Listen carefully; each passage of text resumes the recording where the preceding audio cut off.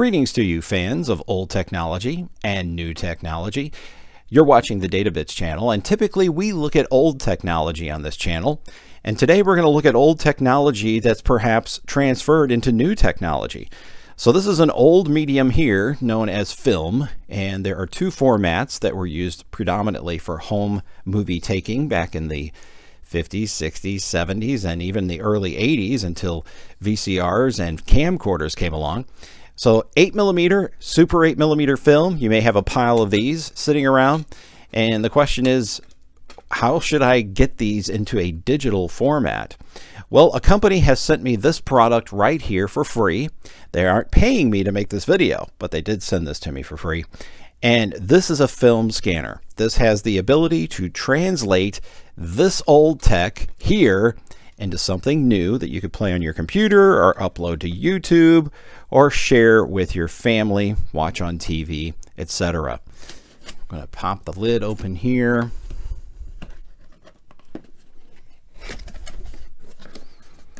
Got some nice packing here on the top. Oh look, we get a take-up reel. How nice.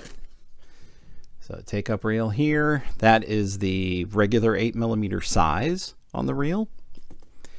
And then we have some adapters here. This will adapt 8mm to Super 8 size reels. Take both of those out. And next, apparently, we have the unit itself. So let's pull that out. This is the unit itself, wrapped in plastic.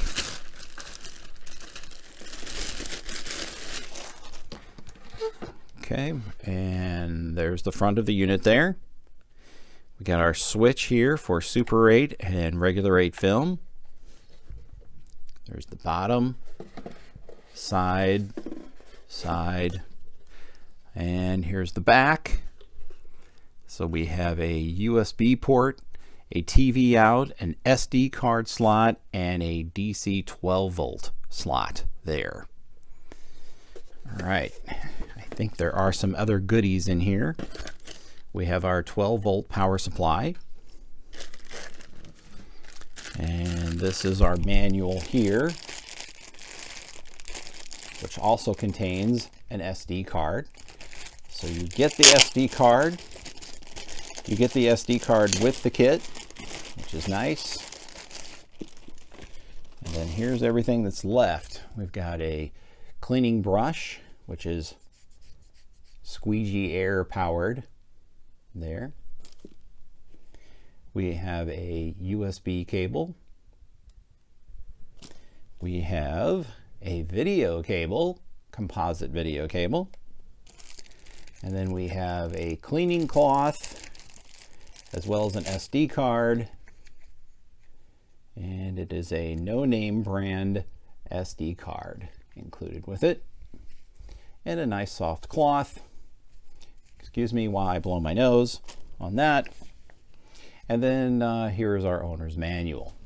So let's give this thing a whirl. We'll set it up with a movie and see how it does. I've got my mains plugged in here. So plugged into the outlet and then plug that into here. And then I'm going to insert my SD card here and push it in until it clicks. And then over on the side, there is an arm that I can pull up. And I'm going to pull that up like that. Now looking back at the front of the machine, we're going to start from top to bottom and check out the controls.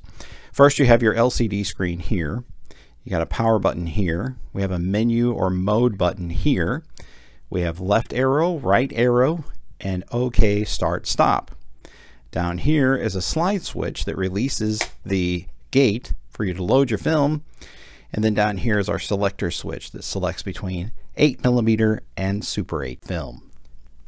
Before we scan our film, it would be a good idea to look at our options and get us set up correctly. You'll notice here our frame adjustments off. So let's just go through the menu and I'll show you all the cool options you have. So we have record, playback, rewind, exposure, sharpness, USB, frame adjustment, language, format the SD card, default settings, film type, which would be positive or a negative. Look at the firmware settings, and we're back to the beginning again. What I want to do is go into frame adjustment. I'm going to hit OK on that menu item. It'll advance the film a couple of times just to make sure it's where it should be. You can see that that's off. So what we're going to do is we're going to adjust these X, Y, and W settings. So to change which one you want to do, you hit OK, and to adjust it, you hit left and right. So let's see which one we're on now. X, okay, is left and right. Y, there we go. Now we're moving it. So let's move this diver up a bit here so his feet are at the bottom of the window. That looks good.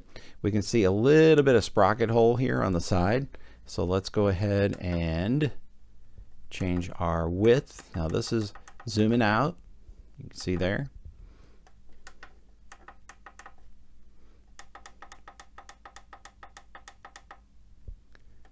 And that's probably a little bit too far.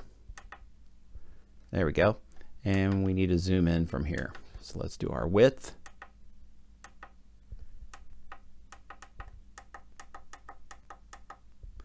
And I needed to hit the left arrow.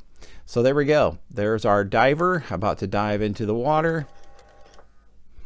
And we can scan him more properly. Now I've experimented with the exposure settings and I didn't really like the way it looked when I changed the exposure or the sharpness. I think it looks best at the 0 or the mid setting for both of those. So we should be ready to go and ready to scan. Here we can see the film is being backlit from the bottom up, and our camera is actually up here on the top of this ridge underneath where our menu items are. A couple of things to note with this particular model. There's a little tiny guide right here. There's one in the middle right here, and there's one on the far edge right here. I'll put circles on them just to reiterate that fact. These particular items need to be above the film. So make sure your film is underneath these guys. Okay. Also, I noticed that when I was scanning, it seemed to work a little better if this film selector switch is pulled just slightly to the left. Not completely to the right like that, but just a little bit over from there. It's interesting how the machine kind of adjusts to that, but okay. So just a little bit over. I found that there were times where it was essentially slipping and not pulling the film through as it should, but moving that over just slightly fixed that. Okay. And now for the exciting part, scanning our film. Once we're back to this main menu here where it just says exposure 8mm 43, we can go ahead and hit the button here and begin scanning.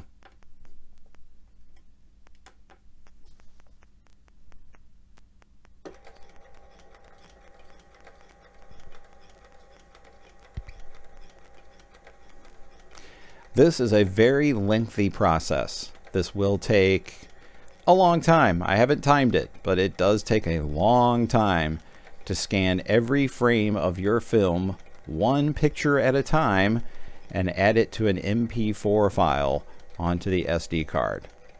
So just let her run, go make you some coffee, have dinner, take a trip to the store, get some errands run, come back and see where you're at. Once you've completed scanning your film, it's time to rewind the film from the take-up reel back to its original reel. And here's what we're going to do. So let's go ahead and hit this little slide button here. And let's remove the film from the scanning area here. We're going to unwind it from all of these. Going to unwind it from all of these guys here. I've put a little bit too much on my reel here. By the way, this does not scan sound for film. It only scans silently. Let's remove this reel from this side. And again, remove the film from the scanning area. Like that. Close that back up. Then I'm going to put this reel over on the other side. In order to do so, I'm going to move my little adapter here, but I have another adapter I think is going to work better. Notice this adapter here has the little tooth on the outside. This one does not. So in my case, I needed to use this one because some reels don't have teeth on one side. They only have them on one side in order to keep you from flipping the film over. We never did flip the film over to run the other side. That's not a thing. So we're going to go ahead and put this on here with the little groove right there. Snap that on. Case in point here, you'll notice the difference on this reel. This is a GAF reel. Notice the center here is solid. When I flip it over, it looks like that. So let's go ahead and place this on this side and try to get it to where it's in the little catch there, like that. And then I'm going to put my supply reel now, but it was a take-up reel, over on this side. And then you'll notice here it says put your film underneath this guide here when you're rewinding. Okay. And then we go into the menu and we're going to do rewind and hit OK. And we are now rewinding. Now let's watch the actual footage that we took while scanning the film. And at this point, you can decide whether or not you think this is of good quality or not.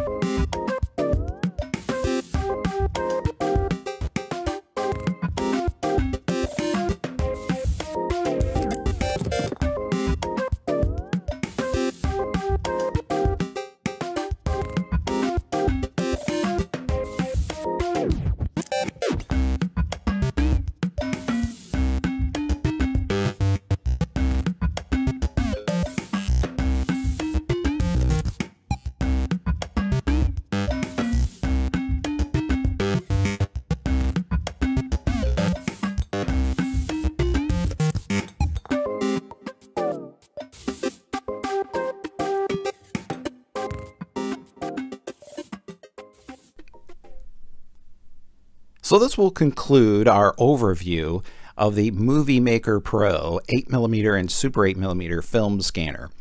Now, should you buy one of these? It's kind of up to a couple of things, in my opinion. One, did you like the quality you just saw on that scan? Secondly, is it going to cost $1 million to have all of your film reels sent to a company that does this sort of thing for you? And if it is, then this is going to be a cheaper option than doing that. Plus, you get to overview the whole process. You get to tweak it to your liking and so forth. I'm I think I would buy one of these if, let's say, we had a family reunion and people wanted to see the old films and see some relatives in the best quality possible. That would be kind of a fun thing to use it for.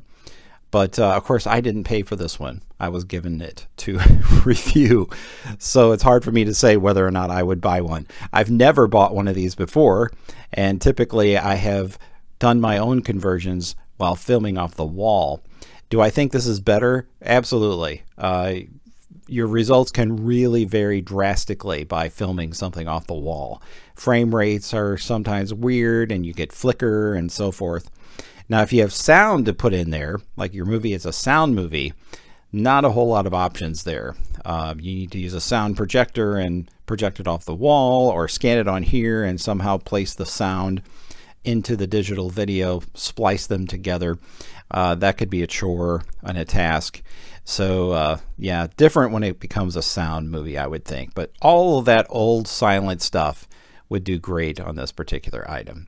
So anyway, thanks for watching. Hopefully this was helpful to you to make a decision. If you want to see all the geeky specs of this machine, check down in the description. I've pasted all those in there, as well as a link to the item so you can go check it out. Thanks for watching. Please subscribe and share this video with 100 of your friends today. You can follow me on my social medias. Those links are also in there at the description. There is also a link to my Patreon, and I certainly appreciate my Patreon patrons who provide support for a lot of the retro tech that you see here on the Data Bits channel. And we'll see you next time.